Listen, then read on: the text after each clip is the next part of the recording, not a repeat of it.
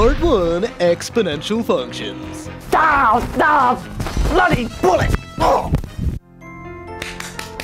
Now, class, we are on to exponents. In other tapes, exponents came up frequently as we reviewed polynomials and rational functions. A very simple example is the expression x cubed, aka x to the third power, which you know means x times itself 3 times, or x times x times x.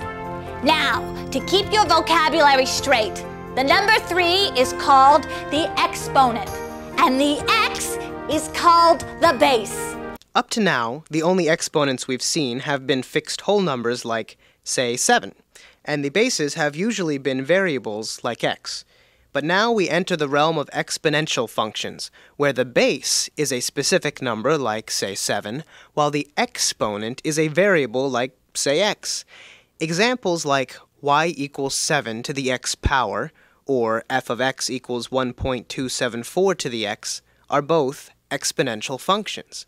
And when we're talking about exponential functions in general, we just use the letter b to represent any constant base. That's b, as in base, okay, bucko?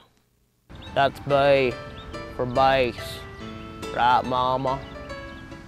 The standard form of any exponential function is f of x equals b to the x power, where b is some real number greater than 0.